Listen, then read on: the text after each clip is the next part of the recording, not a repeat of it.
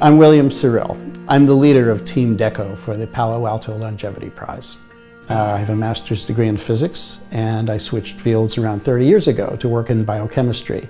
I believe that we have identified a product called Deco that was originally theorized or discovered by an endocrinologist named Dr. Denkla. DECO, Deco, stands for decreasing consumption of oxygen. And what Denkla found is that as animals aged, their responsiveness to thyroid hormone, which is one of the major metabolic regulators, decreased. And he eventually, through his research, found that there seemed to be a pituitary factor, a pituitary hormone, that he called Deco, that was responsible for this decrease. And he found that when animals had their pituitaries removed, and then the necessary hormones, thyroid hormone and adrenal steroid hormones, were replaced, the animals stopped aging. And a key piece of information to complete the picture was provided by my son. If high doses of Deco accelerated aging, which is what Dr. Denkla's work showed, then a very small dose might actually have the reverse effect. Increasing doses would be a death hormone. Low doses could be a youth hormone. Some of the challenges that we've had to deal with are just getting the funding we need in order to run the experiments, and we're still working on budgets. NIH is a great institution, and there are grants available, certainly. The problem with the grant process is that I think it would take too long for what we want to do.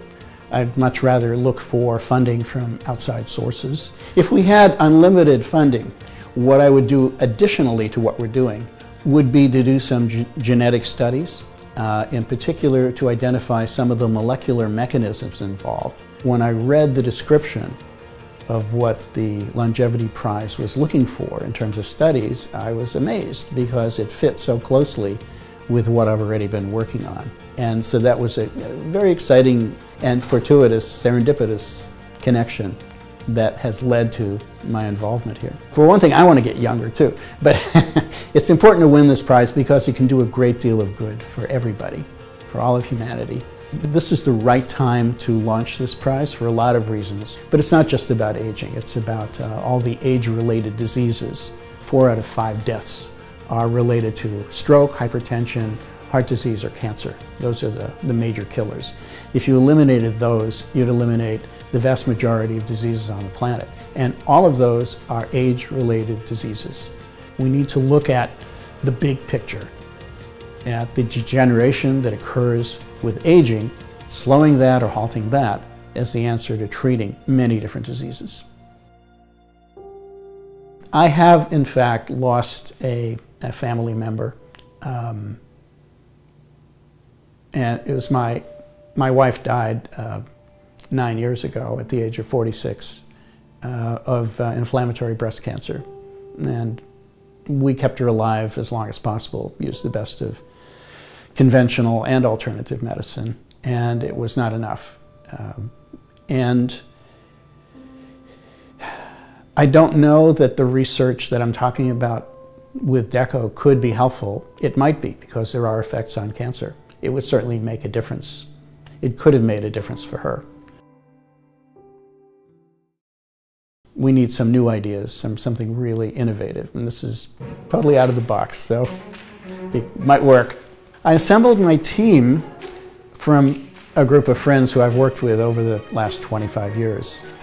Our medical director is Dr. Albert Dahlberg. He's a totally innovative thinker. The research director is Dr. Timothy Marr, and the other team member is my son, Miles Sarill, who's working on his master's degree, and we'll have another paper published in a couple of months. The science of longevity can be completely transformed within a very short while.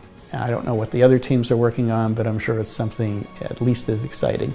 And I think the result of a competition like this is that it's going to transform all of anti-aging research. I'm very excited to be part of it.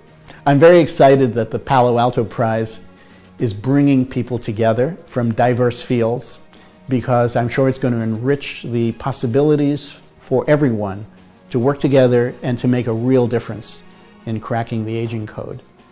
And I'm just thrilled to be a part of it.